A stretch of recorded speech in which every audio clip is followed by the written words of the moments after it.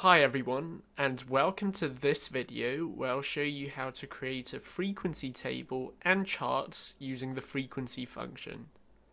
In our example, we have the heights of a sample of people and want to group them into the buckets in column E. To do this, we'll use the frequency function, which requires the data array, which is in column C, as well as the bins array, which we'll come to shortly. Currently, our intervals are shown in a format that Excel can't understand. To overcome this, let's simply type the upper bound that corresponds to each interval.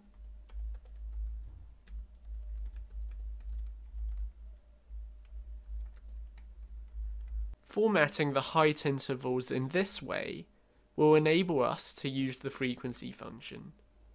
The frequency function will calculate how often values occur within a range of values.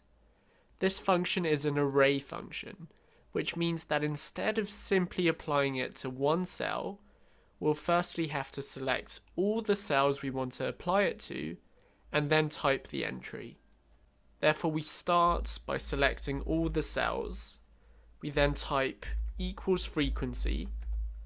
First, we select the data array, which is in column C, followed by the bins array, which corresponds to the upper bounds that we created earlier.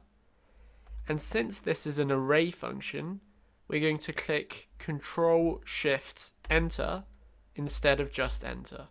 This has automatically retrieved the frequency for each interval. Therefore, two people have a height between 155 and 160 centimeters. One person has a height between 160 and 165, and so on. If we were to change one of the heights, like this, you can see that the frequency table will update automatically. Next, let's depict this frequency table in a chart. To do this, we'll select the height intervals, hold down the Control key, and then select the frequency column. We'll then go into the Insert tab and insert a 2D column chart. Next, go into Quick Layouts and select this option here to reduce the spacing between our bars. We can also add axis titles,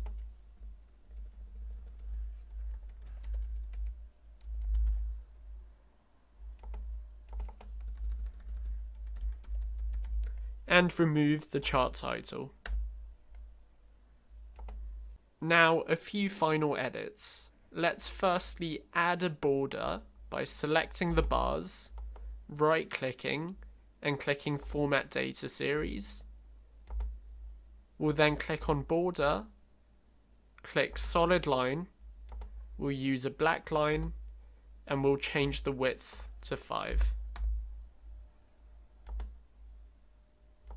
This nicely shows how the frequencies are distributed. As you can see, most people have a height between 180 and 185.